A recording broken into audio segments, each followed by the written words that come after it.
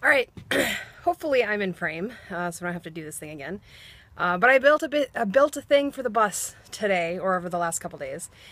Carrie gave me a start helping out with the framing, and this is what we're working on. Is the bed frame, which is also going to be where the water storage is underneath, and then there's going to be storage drawers and stuff at the top. Forgive it, the wind is blowing, my door is squealing. That is just part of being on the Genterprise. So here, let me show you what I'm doing. I'll flip you around. All right, so if I back up a bit, this is the bed frame. Sorry about the sunshine and shadow. But what's going on is, so the frames, these guys, are all the 25 1/4 notched pieces that go up just underneath the window, so that this piece right here will be up against the wall. And so I've got supports throughout. There'll be an end support that runs this way from wall to wall. Let me come around this way so I can eliminate some of the sunshine issue. Sorry. All right, so what I did is within the bed frame itself, I built a structure to hold and support the water tanks. Bear with me a sec, sorry. Okay.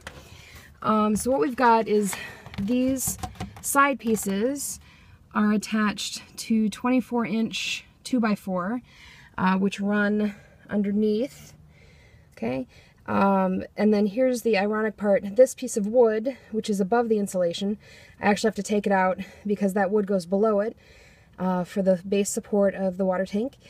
And then the water tank, just for extra padding and a little extra insulation, I'm wrapping it in some of this 1/4-inch foam board.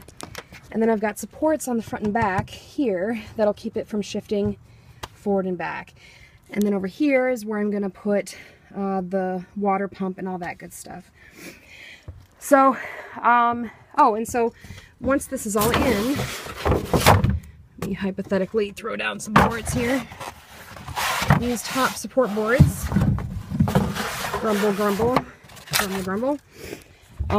So those boards are going to get attached across the top to the supports. And then I'll have another flat piece of wood across the top, so that it'll be a storage shelf that I can access from my garage area, which is where I'm standing right now. So the back of the bus, this is all garage. This window's going to come out. Actually, all the windows with X's are coming out this week.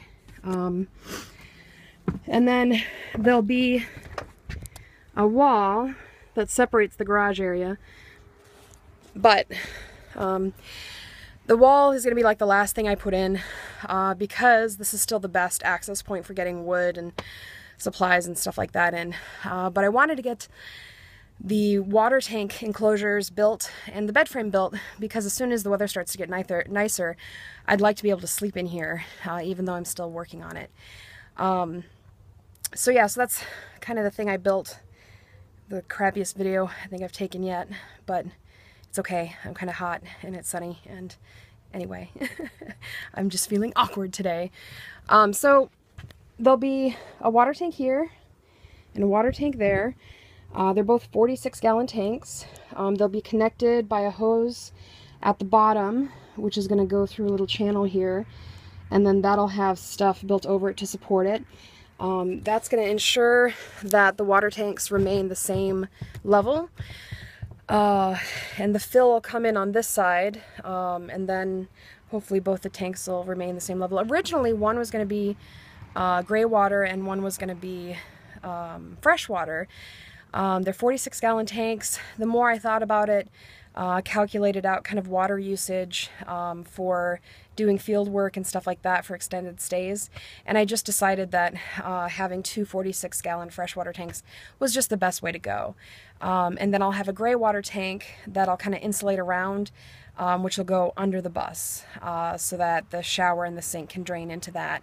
And then I don't have to worry about the gray water being inside. it's not too big of a deal if it's cold outside. I can get some of those wires that you put down eaves to keep eaves from freezing. I can wrap the tank in that, so that'll help it in cold weather to not freeze. Yeah, so that's about it for what I'm building right now. And I'll give you a later update. Sorry for the chaos and brevity of this one, but I just wanted to show you that some progress is being done. So cheers, take care, and remember, I have a GoFundMe account, and I love money to support the project, because science is a verb. I'll talk to you later. Bye.